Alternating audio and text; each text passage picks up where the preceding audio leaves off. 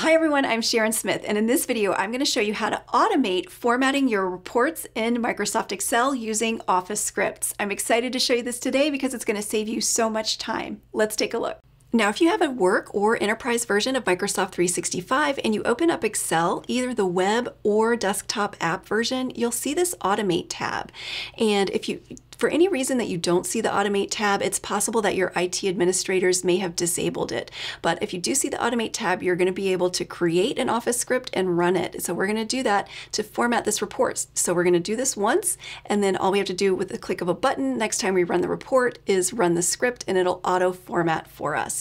So let's go ahead and get started. I'm going to click on Automate. And this is a report that I've run out of my HRIS system, and I normally spend a few minutes formatting it. So I'm going to record all of those actions right now. So I'm going to click on Record Actions. And over here, it opens up the Record Actions panel, and it's going to start recording the different actions that I take. So the first thing I want to do is auto-fit the columns. So I'm going to select everything and double-click to auto-fit the columns. And notice that each action that I perform, it's going to record the action over here on the right-hand side.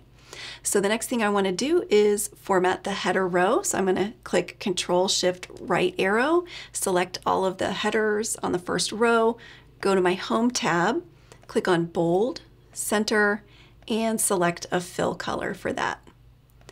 The next thing I want to do is I see that I have my salary column. I'm going to select the whole column and reformat that as currency.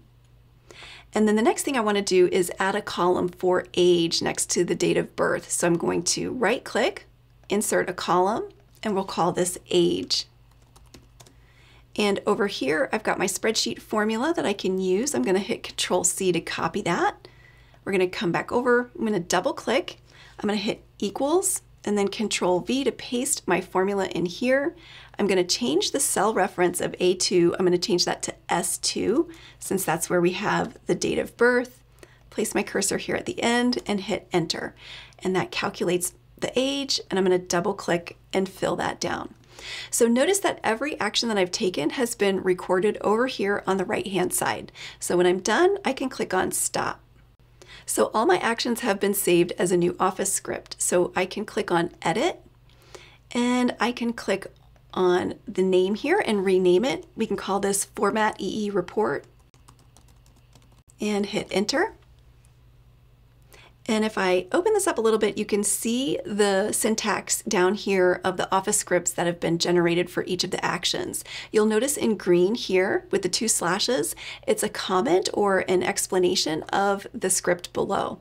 And so we can see here, we don't have to know the script language in order to write it. It records it for us as we go, and we can test this on our new report. So we haven't made any edits, so we don't have to save this. So I'm just going to bring this back over. Now let's go ahead and click on our next report column over here. It's a similar report. It's the same columns, the same report that we ran previously out of our HRIS system. We exported it into Excel, and now we just want to click a button and have all of our formatting applied. So I still have my code editor over here. I could just click Run, but more than likely you might want to come back up to your Automate tab if you don't have the code editor open, and you'll see your most recent Office script up over here, and you would be able to click on that and run it from there. So I'm just going to click on Run.